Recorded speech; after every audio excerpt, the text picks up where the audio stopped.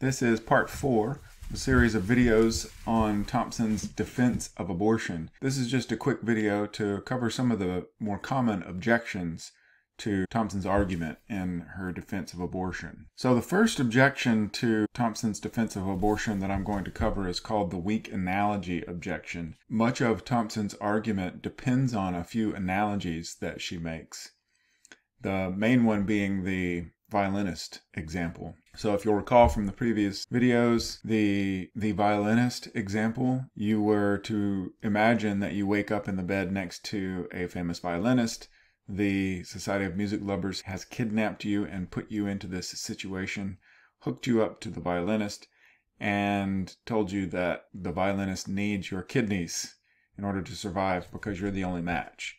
And Thomson asks us to consider, is it okay to unplug yourself from this violinist? And she thinks that most people think that it would be okay to unplug yourself from the violinist. And this is supposed to be an objection to the premise that the right to life outweighs the right to control what happens to your body. This is supposed to show that the violinist's right to life does not outweigh your right to control what happens in and to your body. This is supposed to be an analogy that is a counterexample to this premise. Now, Thomson admits that pro-life people could respond that this shows that there is an exception in cases of rape. But in order for this analogy to work, it needs to be a strong analogy. And many people object to Thomson's use of the violinist case, that this analogy is a weak analogy, and there's a couple of problems with it. The first problem is that the violinist that you wake up next to is a stranger. And in cases of abortion, the pro-life side argues that it's not a stranger, but it's actually your own offspring. In order to make this a stronger analogy, we would need to change the case so that when you wake up next to the famous violinist, it isn't a stranger that you are next to, hooked up to, but it's your own close relative, maybe perhaps a long-lost brother or sister that you never knew you had.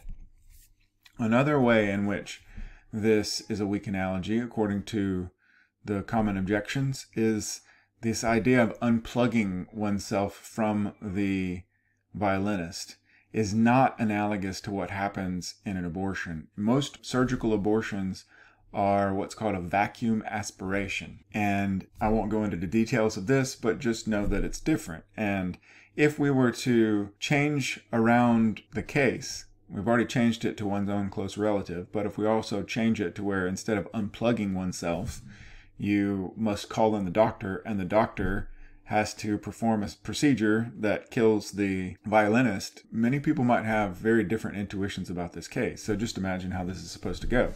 You wake up, you find yourself hooked up to the person in the bed next to you, and the doctor tells you, oh, well, the Society of Music Lovers kidnapped you in your sleep and hooked you up to this famous violinist to save his life. It just so happens that this famous violinist is also your long-lost brother.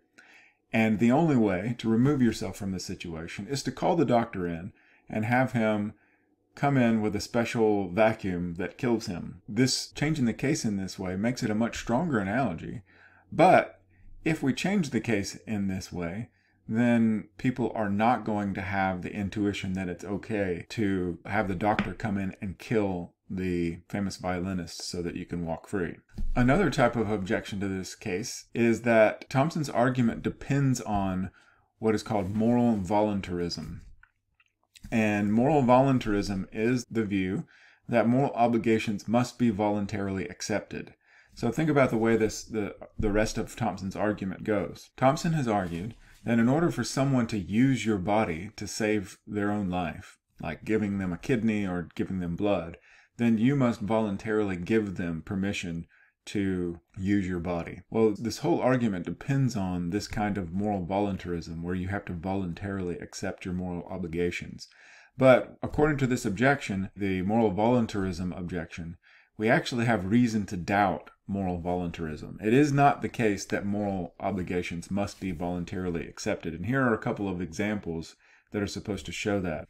The first, we could say, is the deadbeat dad objection. So if Thomson's argument works, that the moral obligations must be voluntarily accepted, then any father who fathers a child but has attempted to not be the father of a child has not voluntarily accepted any obligations to take care of his offspring. So if Thomson's argument works, then we're going to have a difficult time explaining why deadbeat dads who have never voluntarily accepted the obligation to care for their offspring need to take care of their offspring. And this seems like a problem. Here's another way of explaining one of the problems with moral voluntarism. Imagine somebody leaves a newborn on your doorstep.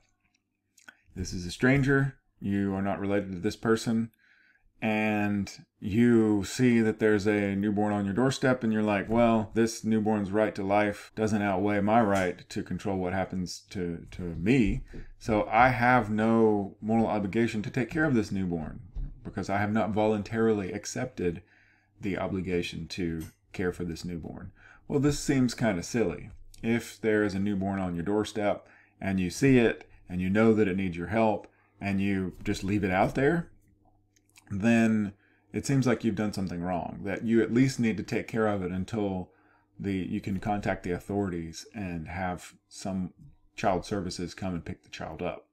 So there are many objections to moral voluntarism, and these seem to be two major problems with Thomson's defense of abortion. As you think about the argument, you can think about other objections and possible replies on Thomson's behalf. So this concludes our 4-part series on Thomson's defense of abortion. Thanks for watching, and stay tuned for more videos.